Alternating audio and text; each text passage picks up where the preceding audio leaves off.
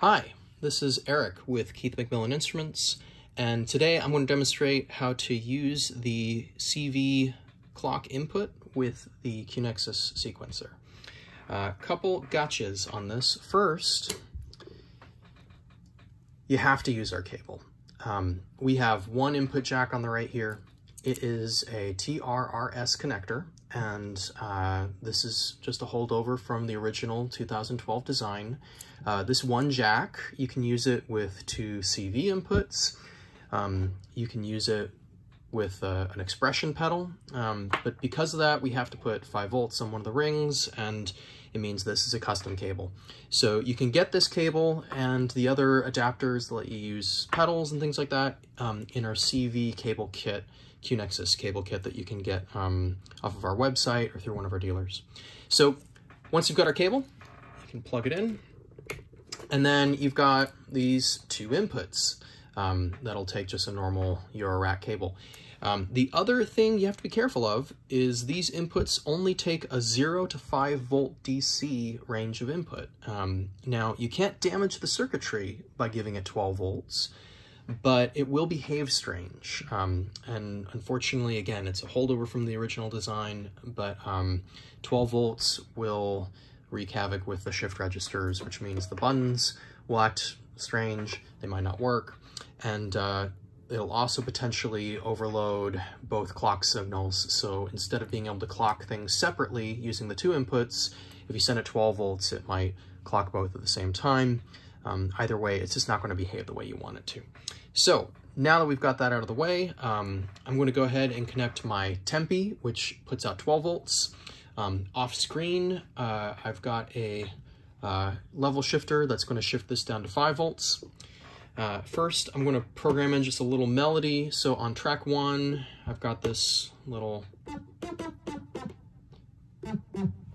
zappy zap kind of sound, and then on track 2, do a little square wave that's a little looser.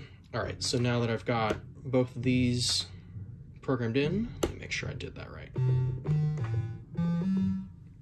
Okay. All right, so the internal clock works.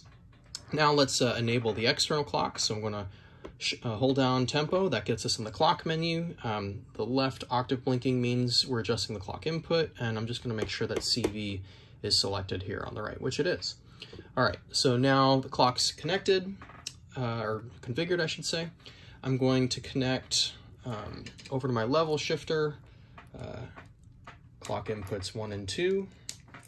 And then from the level shifter, I'm going to just hook in these two different clocks, which you can kind of see here.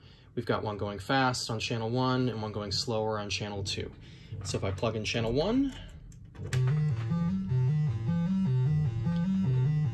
and then if I plug in channel 2,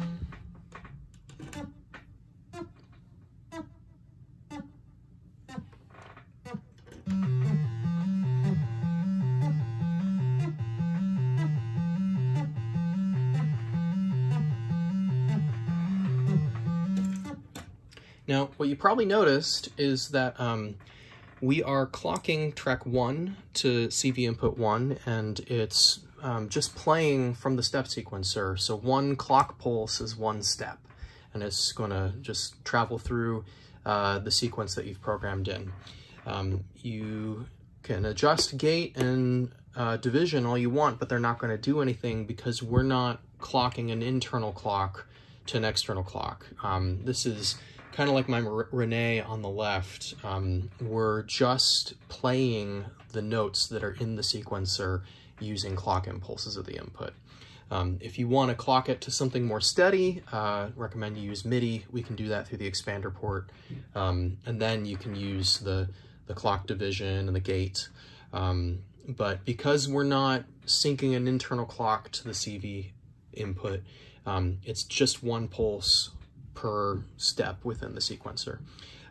Track 3, if I had it connected, it defaults, I believe, to either an AND or an OR logic from CV inputs 1 and 2, and you can change that logic in the editor. But track 3 clocks to some kind of combination of high and low from the two clock inputs. that's all the features and the time I have today. I hope that helped you, and if you need some more support, feel free to reach out to us on Facebook, or you can drop a support ticket through our support website.